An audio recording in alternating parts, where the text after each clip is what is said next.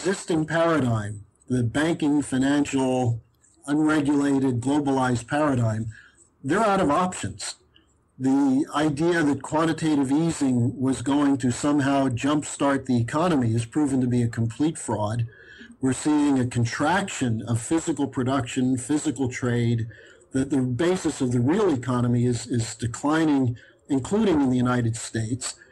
And in Europe, they thought they could move toward a more unified banking structure run out of Brussels under this idea of a single resolution mechanism.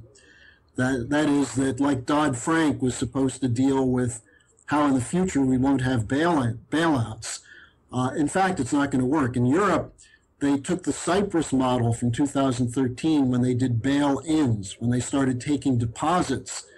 The banks could take the deposits and use it as part of their regulatory capital to have some liquidity. That is what was written into the EU law that was supposed to go into effect on January 1st. The problem is that there are two ways they do bail-ins. One is they sell bail-in bonds. Now, as you mentioned, with 0% interest rates or negative interest rates, you don't get any money leaving, any income leaving money in a bank, whether it's a savings account or a checking account. So they're offering these bonds with 2 or 3%.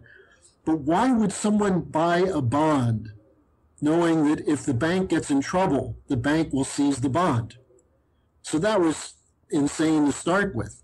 The second option is they start taking a certain amount of depositors' money. That is, under the idea that a deposit is really an unsecure investment. Now, why would people leave money in the bank if they think the bank is going to seize their money?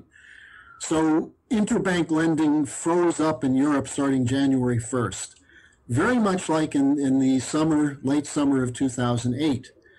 Banks, even with the 0% interest rate or negative interest rates, are illiquid right now because no one's trading. No one's buying the bonds. And so we're seeing the effect of that in the stock market collapse in Europe, which everyone is saying is because of China. And China is a factor in the instability, but that's not the real cause. Now, Deutsche Bank's problem in particular is they're heavily invested in derivatives. Outside of Citibank, Deutsche Bank has the largest portfolio of derivatives of any of the major banks. Now, these derivatives are supposedly backed or insured by credit default swaps. It's the so-called risk insurance. But this has never been tested. No one knows if these are even going to pay out. But meanwhile, they're trading credit default swaps. So they're trading instruments that are designed to insure other instruments that have nothing to back them up. So what's happened is the worst of all possible worlds, where everyone realizes that bail-in won't work. The only solution is bailout, and bailouts haven't worked to clean up the problem. So Deutsche Bank is selling off assets like crazy. They're doing a fire sale. They own something called the Postbank, which was originally offered for something like $4.6 billion. Now they're asking $2.8 billion. If you have $2.8 billion, you can buy a bank in Germany. But this is, the confidence is eroding, and you're seeing increasingly panicked articles in the Financial Times and the Daily Telegraph saying that capitalism as we know it is about to disappear, and we don't know what to do. So that's what the crisis is with Deutsche Bank. When Deutsche Bank, or if Deutsche Bank completely falls apart and collapses, what effect is this going to have on other banks? Well, interestingly, a figure from 2008 resurfaced today. John Mack, the former CEO of Morgan Stanley, who was there when Morgan Stanley was buying completely worthless instruments, he came out and said, look, the German government's not going to let Deutsche Bank go. The Bundesbank should just come out and say, look, we'll protect them. But first of all, why would you accept that kind of guarantee? And secondly, and this is what people have to understand, it's not just Deutsche Bank, it's the whole system. Deutsche Bank is completely intertwined in its derivative obligations with Citibank, with the Royal Bank of Scotland, with Santander, with BNP Paribas, with Bank of America. What Thomas Honig, who's the vice chairman of the FDIC, has been reporting the idea that Dodd-Frank and the European single resolution mechanism would work was a fantasy. It was based on the conception that one bank, if it fails, could be contained and there would not be contagion. Well, I got news for you. It's all intertwined. The contagion is already there. Just as in 2008, all these bankers know that they can't trust the paper that their own bank has written, much less the paper they've bought from other banks. And so that's why we're seeing the worst year ever, the start of the year in terms of stocks. People should look at the stock market and see that it's a symbol of something. It's not so important in itself, except that the bubble, the stock bubble that was propped up by 0% interest rates is about to go. What's really a problem is that the promises that the quantitative easing would allow for new loans to go into productive investments in small and medium enterprises, a revival of manufacture in Europe and the United States, none of that has happened. And so behind this blizzard of paper, there's nothing. No guarantees mean a thing. And that's where we are with this financial system. And I mentioned it, and you mentioned it, about negative interest rates. And we see Japan went to negative. We see the ECB's in negative. Sweden just announced they're going to go to negative interest rates. And one of the analysts in JP Morgan Chase, they did a little prediction of where they see the negative interest rates going. And they're bringing these interest rates very, very low, like to negative 4.5. They're even saying the U.S. might even go to negative 1.3. Why do they have to do this at this time? Well, the argument, this JP Morgan Chase analyst said that it hasn't had a negative effect in Japan or Switzerland, so why would it have a negative effect here? Well, Japan is still completely stagnant. And the Swiss, people will put their money in Swiss banks, even if they have to pay to do it. What people should know is negative interest rates means that you're going to have to pay to put your money in a bank deposit.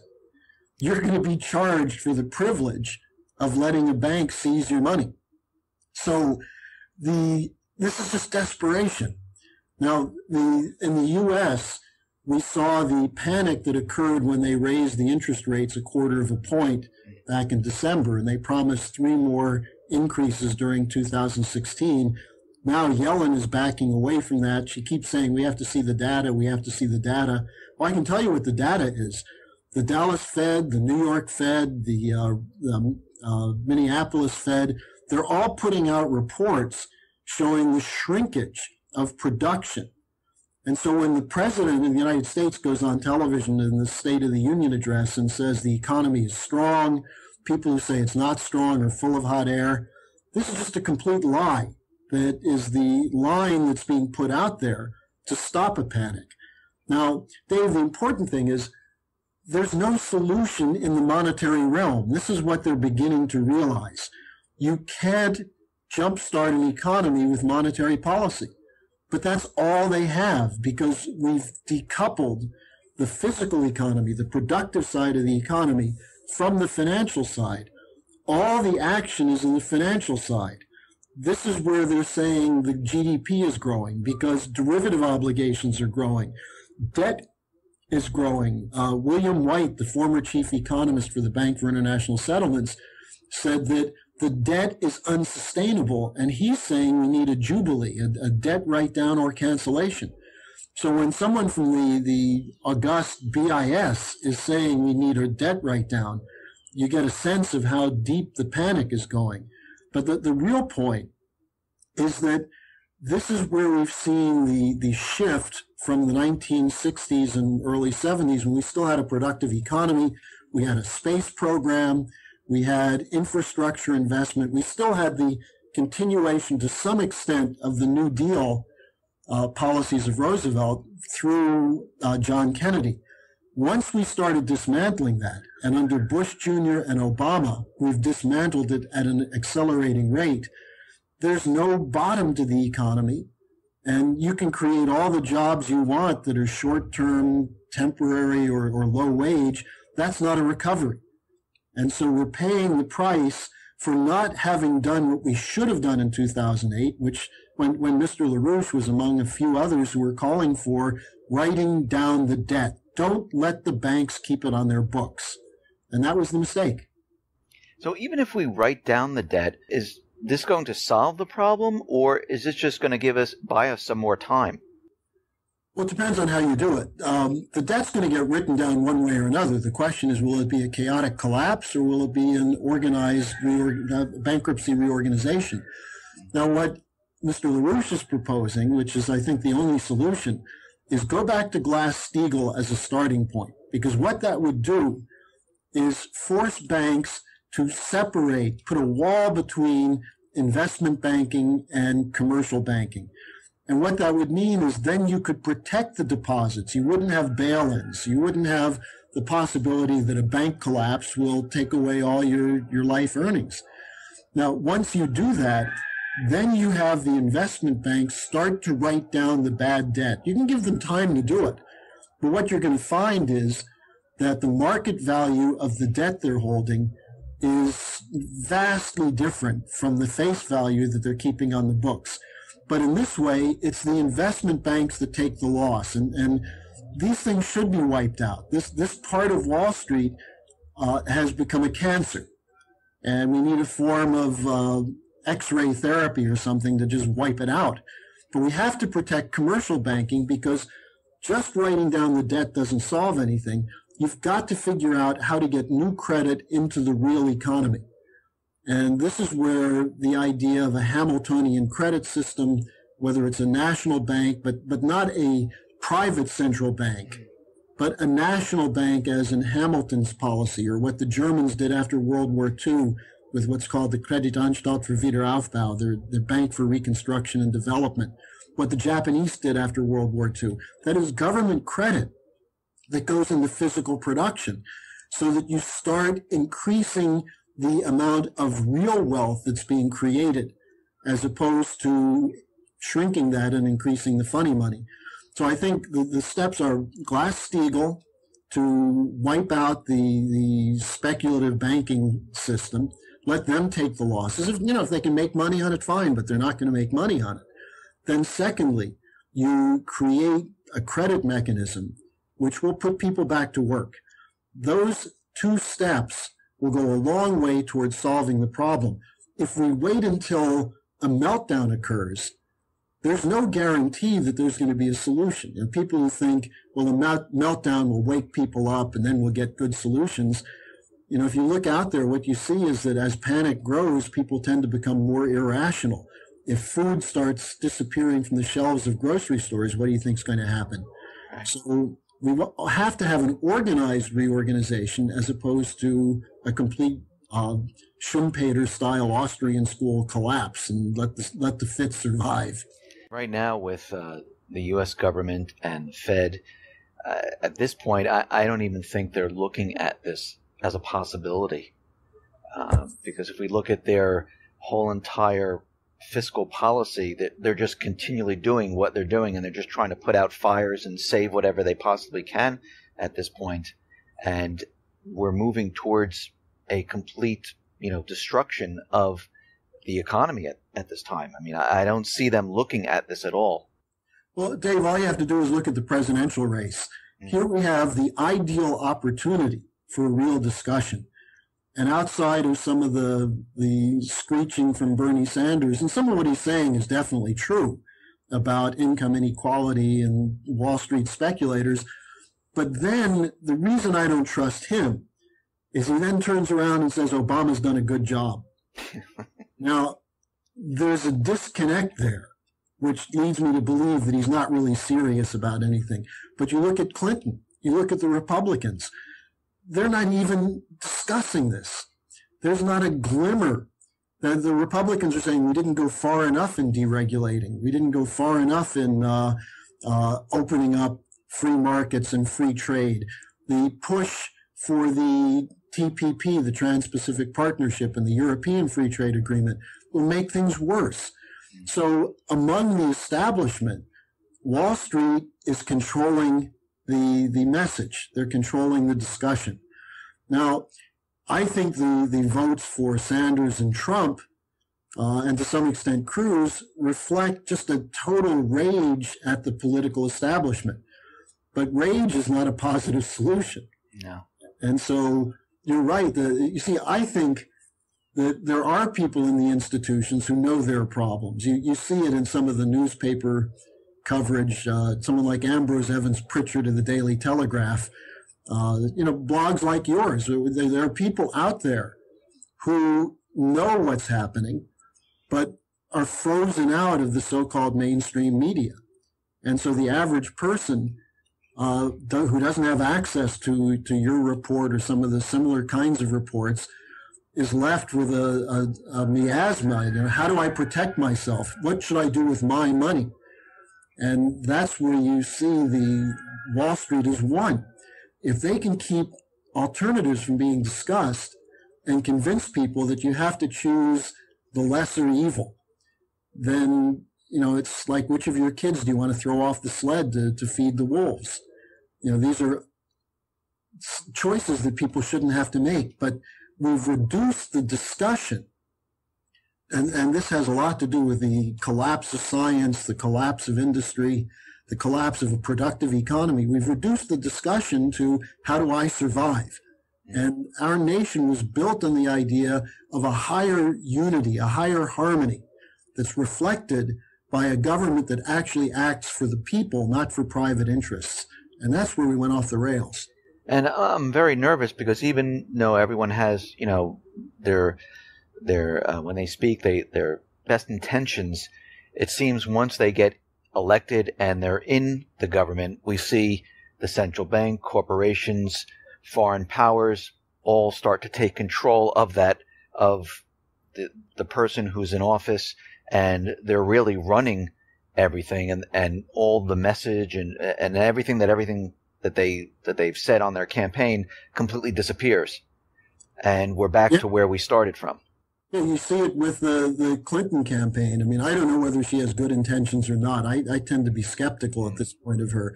But what she says is, look, we can't really have the things we want, like get rid of private health insurance and go to a single payer. You can't get that. So you have to accept the crumbs. Now, the crumbs are coming from the corporations, the financial institutions, the insurance companies, big pharma and others, who are carving out huge profits at the expense of 90% of us. So being practical doesn't work. You have to take on the power. Now, there are people who talk about, can't we go to state banking? That would be crushed if it were in any state other than North Dakota. And state banking isn't working too well in North Dakota now because of the collapse of the oil prices. You've got to take on the Federal Reserve System, which is dominated by Wall Street. The New York Fed is calling the shots. And all this debate in the Federal Open Market Committee and so on is a bunch of smokescreen. The reality is that the whole financial policy of the United States is to protect these bankrupt, too big to fail banks. So that's the first problem. Now, the second problem is that these same financial institutions are behind the drive for war. Their basic argument, and it's not as simple as most people think, that they want the armaments money, the defense spending, or war as a cover for financial collapse. There's an element of that.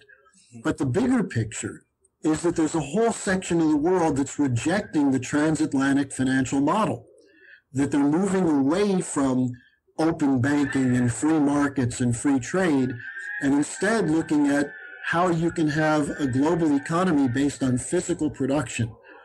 This is what the BRICS, the Brazil, Russia, India, China, South Africa, are moving toward. This is what the Asian Infrastructure Investment Bank, what the Chinese are doing. The Silk Road policy, which the LaRouches had a lot to do with initiating as a Western concept to work with the Chinese. What the Russians and Chinese are saying is, we don't want to, as Putin himself put it, why should I eat someone else's spoiled food? Let's produce something on our own. And this is why we're on the verge of confrontation with Russia and China. With the Asia pivot, we're threatening China in the South China Sea. With the Ukraine crisis and now with Syria, The NATO foreign ministers are meeting this week to carry out war games based on the assumption of what would happen if Russia invaded one of the Baltic countries, which Putin said will never happen because we're not crazy. But we're about to put 6,000 NATO troops on the border of Russia as part of a bigger guarantee that if Russia moves, we're going to have a backup for NATO countries. If Turkey comes into Syria, you're going to have a NATO country face to face with the Russian military. So these things are happening. And it's not just to take the attention away from, why risk a nuclear war to take the attention away from a financial collapse? They're trying to back Russia and China down from pursuing a new financial system that would break the existing dollar system because it's bankrupt. So this is where, it's not just the danger of a financial chaos being unleashed, but a real possibility that we could face a war with Russia that probably would go to nuclear war very quickly. No, I agree with you. And just going back to Syria for a second, we see that the U.S. has launched a couple amphibious warships, and they're bringing them into the Pacific and the Middle East. Actually, it's the same warships that were used back in August of 2013 during the sarin gas event back then. And we see that Saudi Arabia is continually saying, okay, we have troops, we'll help out, we'll go into Syria. We see Jay Johnson from DHS is in Turkey helping them create a secure border by launching balloons, having special electronics to monitor the borders. And we're seeing a lot of this build up right now. And Russia and the United States, they have two different missions there. We have Russia, which is actually fighting the Islamic State, and then we have the United States, which is actually backing the Islamic State to remove Assad. And right now, Russia is really destroying and removing and pushing the Islamic State out of the country, and the U.S. is kind of backed into a corner at this point. Where do you think they're going to go? I mean, I know they have the peace talks, and they're trying to tell Russia, we need a ceasefire right now. Where do you think this is going? Well, you point out very well the irony in the situation where the Saudis, who are the largest funders of jihadist terrorism in the world, going back to the 80s with their alliance with George Herbert Walker Bush in Afghanistan, the Saudis are saying they want to be part of the anti-terror coalition. That's, the old joke of, the idea of the person who forms the Anti-Communist League in Iowa. And they say, well, there are no communists within 50 miles from here. And they say, yeah, see how successful we are. The Saudis are the ones responsible for the terror. Yes. They're moving, and they're being encouraged to move troops into Syria.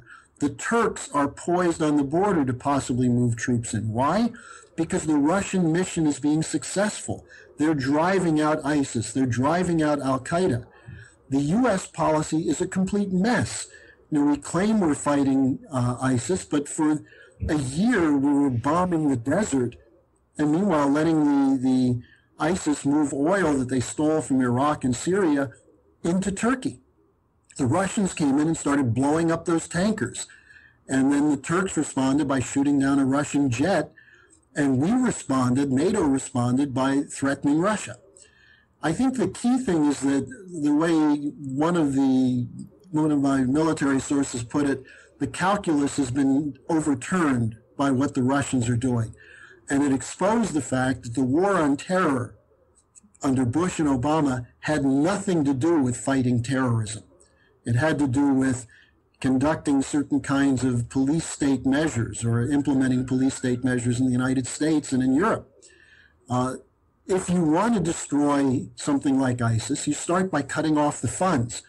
That would mean not giving the Saudis a free hand. In fact, we're arming the Saudis. We just had another 1.2 billion arms sale to them. We're working with them to destroy Yemen, which is one of the poorest countries on the planet.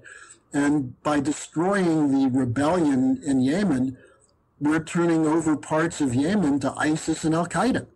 So everywhere you look, U.S. policy, look at the Libya situation. We are defending and developing this terrorist threat which we're supposedly fighting. The former head of the Defense Intelligence Agency, Lieutenant General Michael Flynn, said this is U.S. policy to allow for these terrorists to move and grow. So Russia changed that. Now, there are people in the Republican Party who say we've got to teach the Russians a lesson. Well, what are you going to do, go to nuclear war with Russia? Didn't we learn something from what happened in Ukraine? The Russians have actually been very moderate in their reaction to a neo-Nazi regime being put in power in Kiev and a coup against a democratically elected government. We're supporting the coups. We're bringing in terrorists and neo-Nazi regimes, and this is the Obama doctrine of regime change, which is the same as the Bush-Cheney doctrine. So what Mr. LaRouche points to is, where's this all coming from? This has nothing to do with U.S. national interests. Putin, in September at the UN General Assembly, said, why don't we work together in an anti-terror coalition? And Obama rejected that. What we're seeing is a financial empire that replaced the old British landed empire with a financial empire, global institutions, corporate cartels, dictating the government to governments what the policy should be on finance, on economics, and on strategic affairs. And if we don't break the power of this oligarchy, it's going to break us. Now, the good news on this, Dave, is that these guys are bankrupt. They're basically paper tigers. The Russians called their bluff in the Middle East, and we'll see what happens on this. But, you know, the problem is that unless Americans are called on to be bold and aggressive and stand up as patriots and fight for our real American system, our country is going to be used by this oligarchy as a battering ram against Russia and China to the point that we're going to end up in a nuclear war.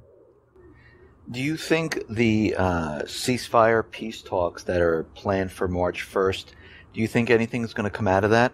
Well, you know, the reason they didn't take place this last week was that the so-called Syrian opposition refused to go there because of the offensive in Aleppo.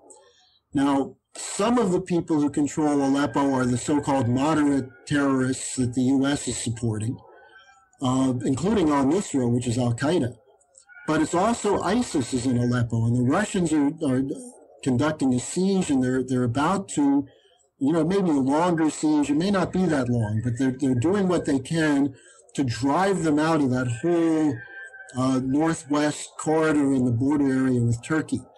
Now, the argument of the United States, of Obama, is that, well, we can't have negotiations while the war is going on. Well, the whole point of negotiations is to stop the terrorism, to defeat the terrorists. And if the opposition, the so-called Syrian Free Army, is allying itself, or portions of it are allying itself with al-Nusra and ISIS, then we should be fighting them. Instead of a ceasefire, we should be backing the existing government, bring down the terrorism, and then let the Syrians decide what they're going to do. But this is where you see an empire that is refusing to do that. So as to the March talks, you know, if the siege of Aleppo is over by March 1st, the U.S. may have no choice. This is why the possibility of the Turks moving in is so dangerous, because that could escalate what otherwise appears to be a winding down with ISIS and al-Nusra about to be defeated. So what is the U.S. going to do at this point? I mean, they're in Syria because of terrorism for the Islamic State, and if Russia is continually pushing them out of Syria, what would be the justification for the U.S. to be in Syria? Well, the only justification has been to get rid of Assad. It's regime change. And the irony of this is that you look at one of the reasons the Europeans are more open to negotiating with Russia now, and some of them want to get rid of the sanctions on Russia, is that they're being overrun by refugees.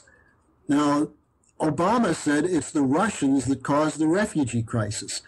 The fact is, or Assad that caused the refugee crisis. The fact is that for many years when Assad was the president, before the civil war, there was no clamor of people to get out of Syria. The clamor to get out was when ISIS and Al-Qaeda started taking over cities and butchering people, including fellow Muslims, as well as Christians and others.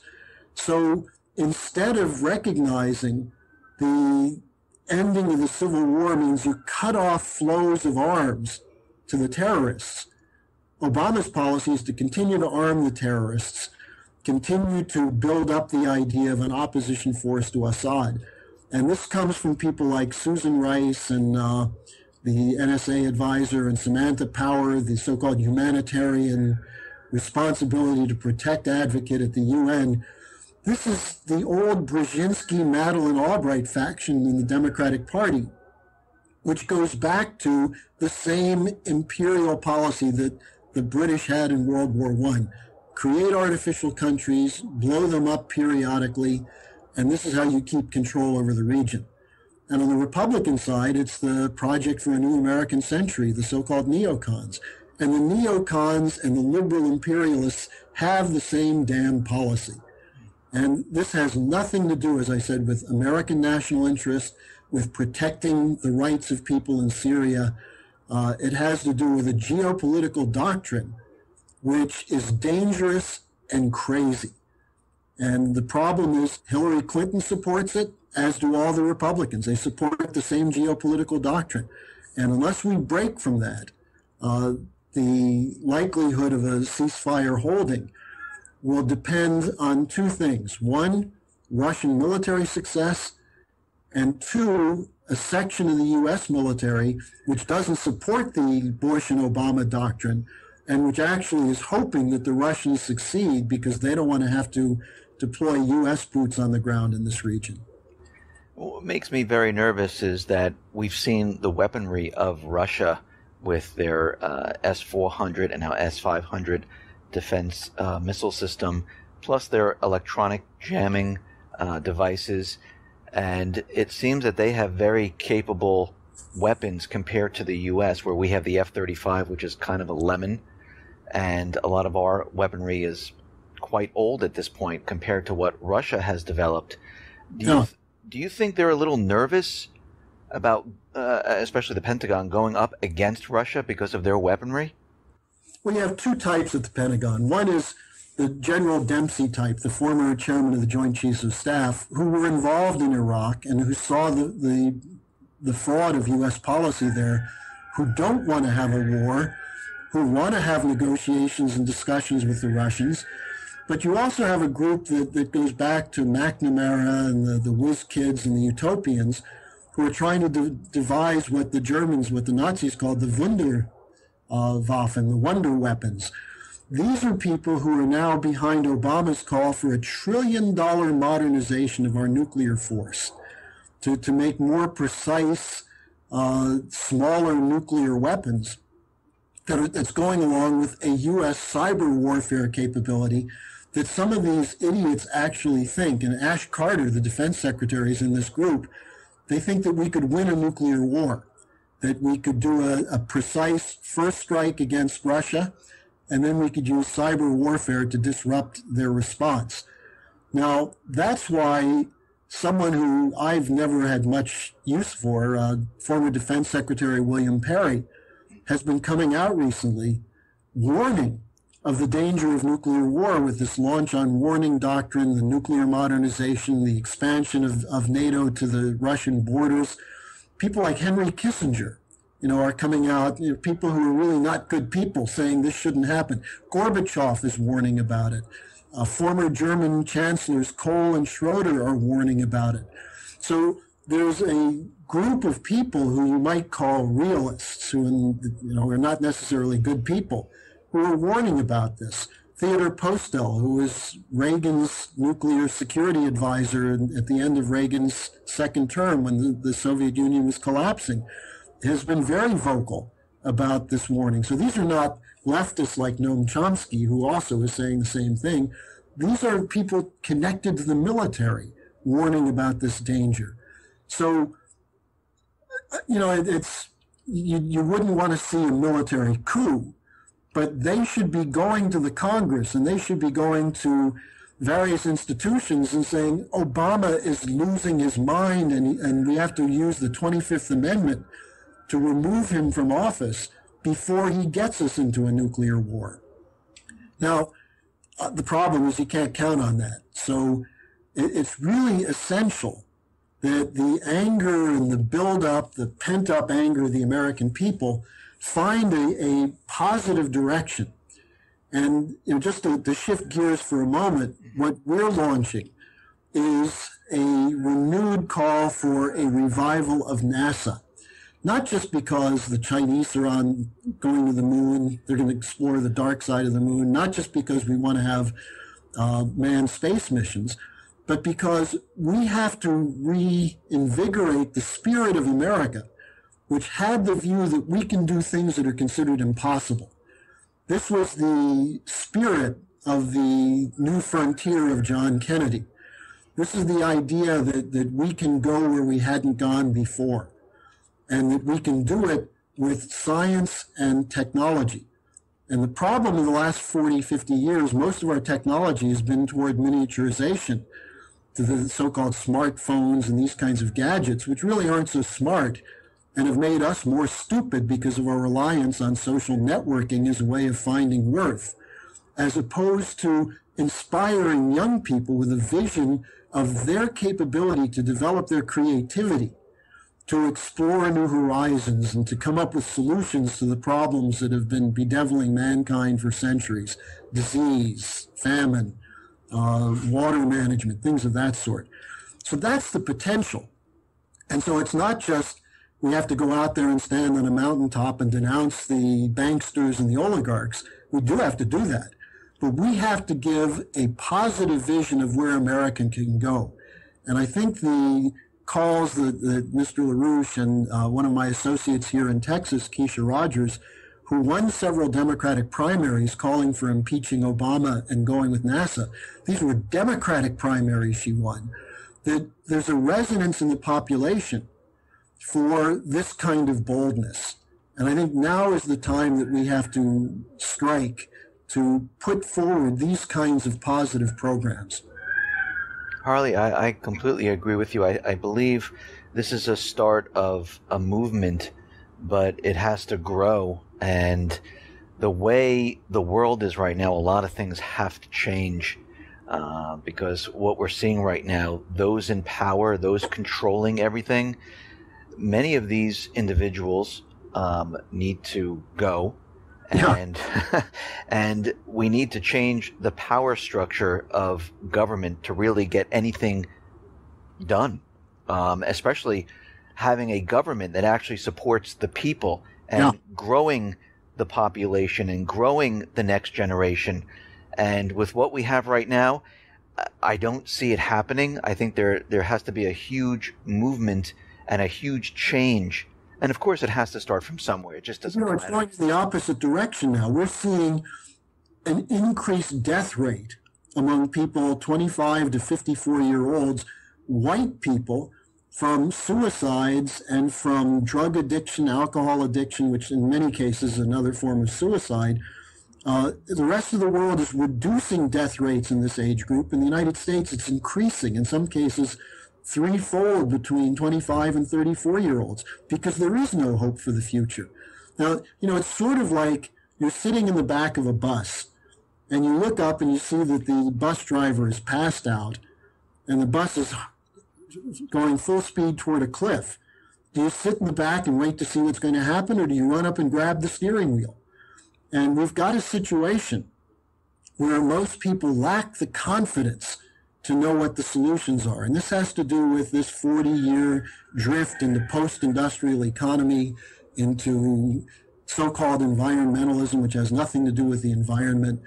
The demographics are terrible in terms of, you look at Western Europe and you have an aging of the working population, and you don't have young people that are moving in to take the job. Same in this country. So the crisis is here. And I think I commend you for what you're doing, reaching out to an audience, giving them alternatives.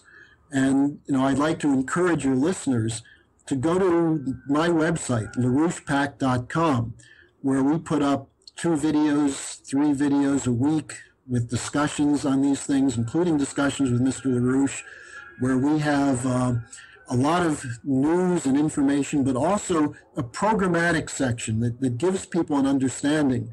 For example, what is the bail-in? We wrote an article back in 2013 about how Dodd-Frank Section 2 makes... Yeah, you hear me? Yeah, I can hear you. Dave, you there? Yes, can you hear me? Hello? Hello? Can you hear me? Okay. Sorry. Yes, I hear you. Okay. Yes, I hear you. Okay, go ahead. Okay. We wrote an article in 2013, which is available on our website, about how Dodd-Frank includes the bail-in as the law of the land. People didn't know that. Nobody knew it. No one read it, or they didn't say anything about it. So I think our website is a very useful place for people to look for this kind of programmatic alternative. Harley, thank you for being on the X22 Report Spotlight. I really appreciate you. Thank you for coming back on here and giving us all this valuable information. It's my pleasure, and I hope that your listeners avail themselves of what they're getting from you, because we are a couple minutes to midnight on the nuclear war clock.